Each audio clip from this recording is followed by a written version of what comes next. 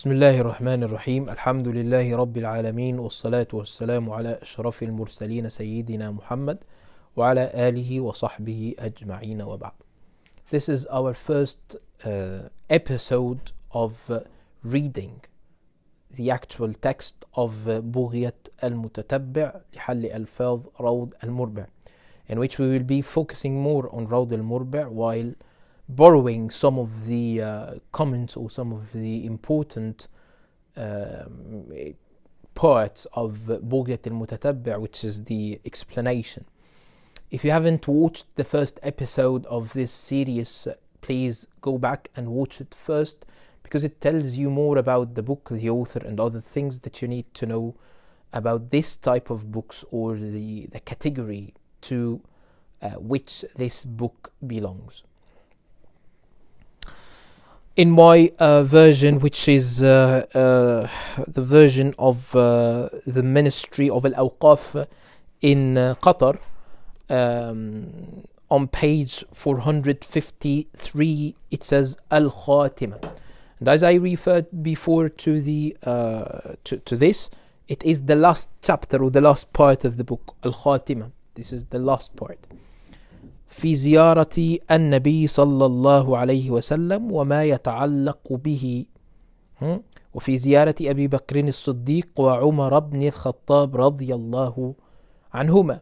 So this last part, or this khatima, this conclusion, is about the visiting of the Prophet صلى الله عليه وسلم and visiting the two companions Abu Bakr wa Umar ibn Khattab, Abu Bakr al-Siddiq wa Umar al-Khattab radiyallahu anhuma.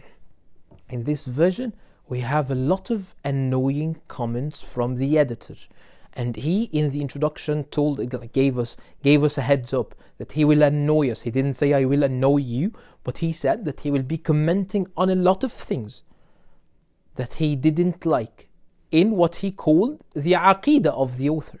So these are matters of aqidah.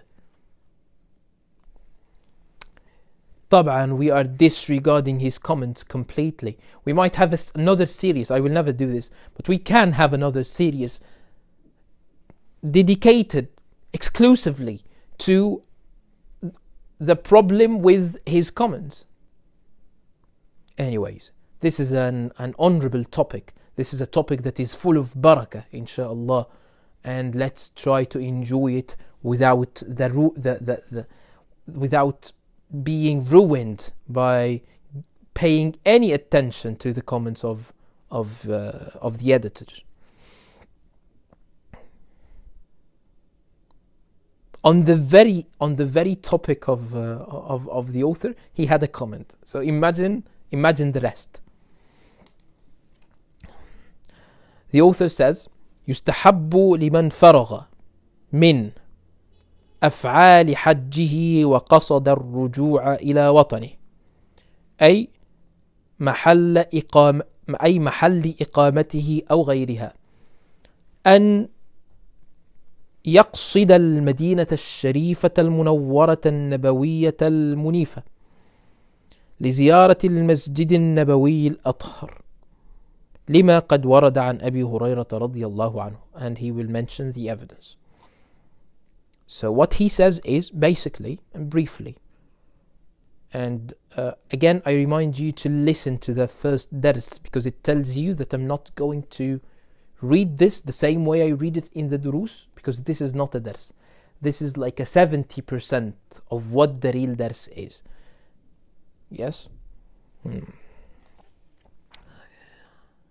It is recommended for someone who has finished the rituals of Al-Hajj to head to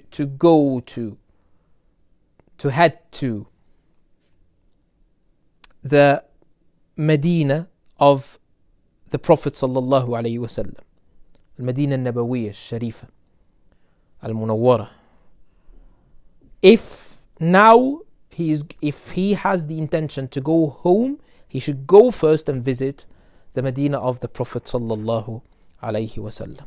2 pages of comments, 4 pages of comments from the editor.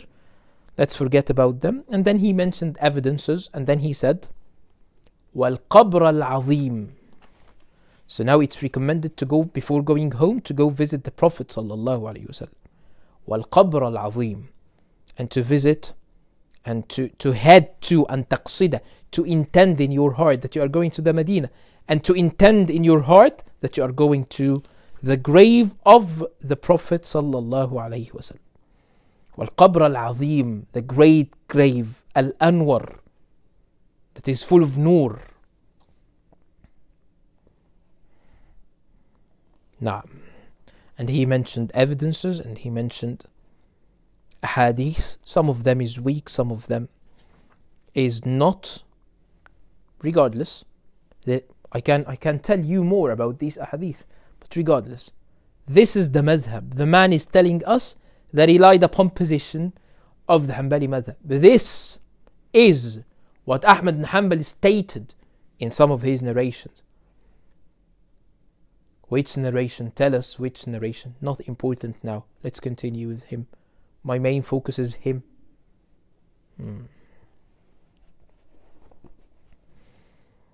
مع كثرة الاستغفار في طريقه, while doing a lot of istighfar on the way, while saying astaghfirullah al-azim, or while repenting and asking Allah subhanahu wa ta'ala forgiveness on the way.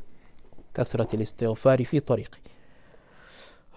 وتلاوة وكثرة تلاوة أي قراءة القرآن.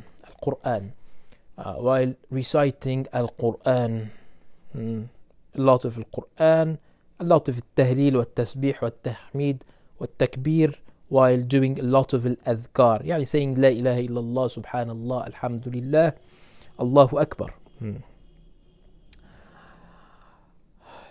والصلاة على النبي صلى الله عليه وسلم كصلاة التشهد, and to do a lot of salah على النبي صلى الله عليه وسلم on the way, because you are visiting him صلى الله عليه وسلم. It is a good occasion to do salah على النبي صلى الله عليه وسلم. All the time it's recommended. It is recommended all the time. So now he's telling us that it is recommended, and the dhikr is always recommended, and now he's telling us that it is recommended. Now you have to understand that in usul al-fiqh we say recommendation, same thing, dislike, al-istihbab wal-karah. They belong to something that we call al-mutashakik, al-mutafawit. There are degrees of al-istihbab, degrees of al-karah.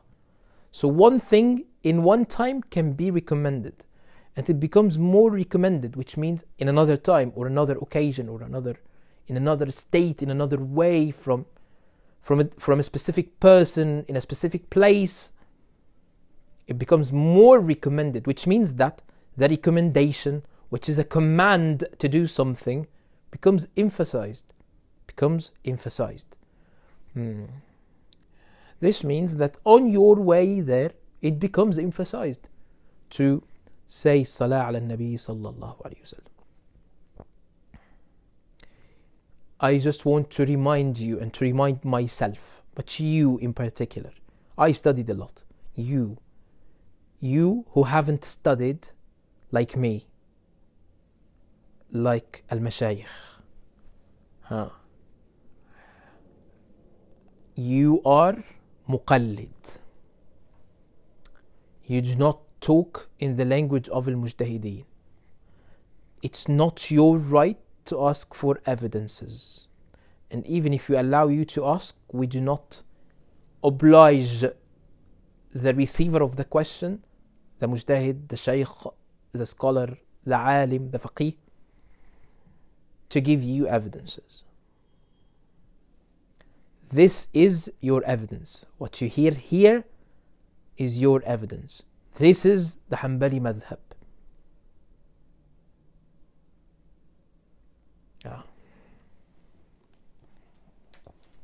Taban, if you're not the follower of the Hanabila, you'll benefit in a different way, to know that this is what the Hanabila say.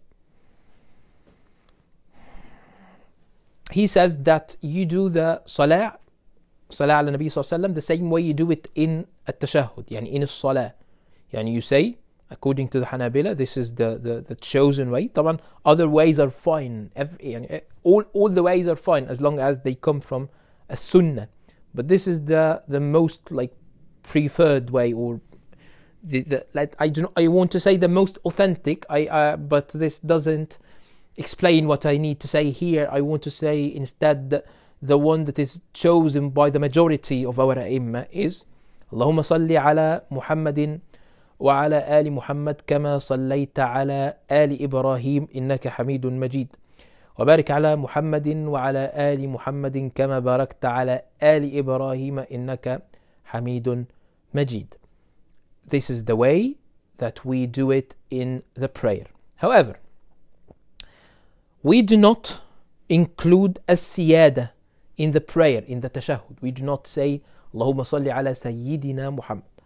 And this is because of things that are related to the prayer, and how restricted the Hanabila are in the dhikr that they include in the prayer, in the dua that they allow in the prayer, because they fear that anything that does not belong to the prayer might affect the validity of the prayer.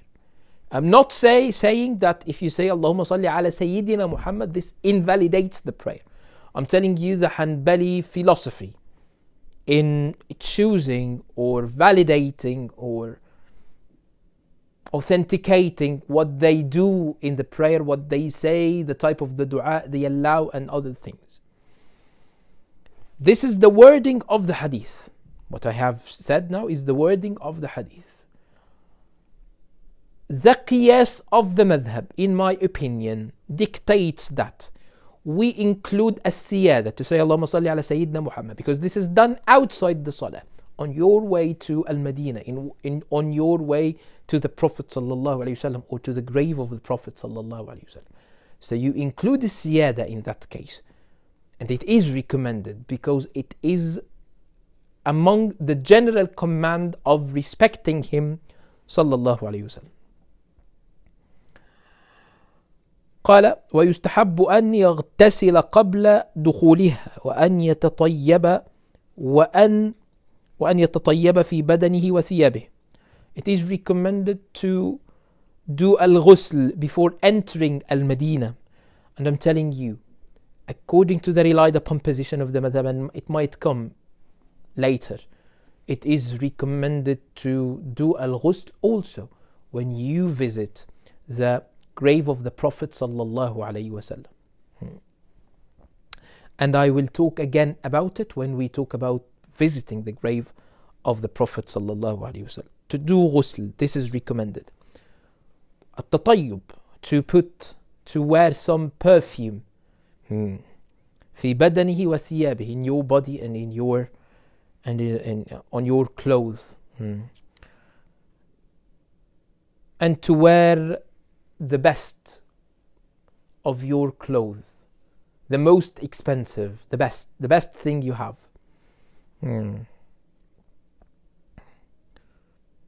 ثم يقدمها بسكينة ووقار.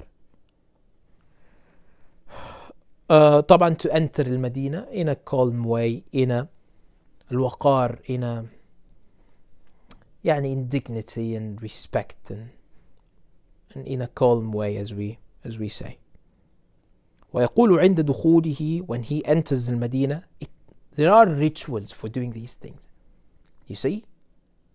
Not the Wahhabi detachment. As if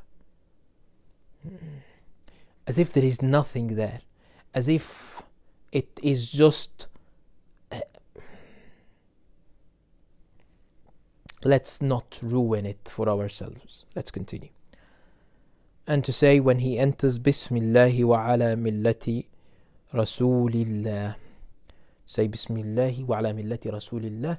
Yani, I am on the religion, I am on the deen, millah of the Prophet sallallahu alaihi wasallam. We will continue what to do next after entering the Medina of the Prophet sallallahu alaihi wasallam. After saying this, Bismillahi wa ala millati Rasulillah, we will continue inshallah in the next episode. والله تعالى أعلى وأعلم وصلى اللهم على سيدنا محمد وعلى آله وصحبه وسلم والحمد لله رب العالمين.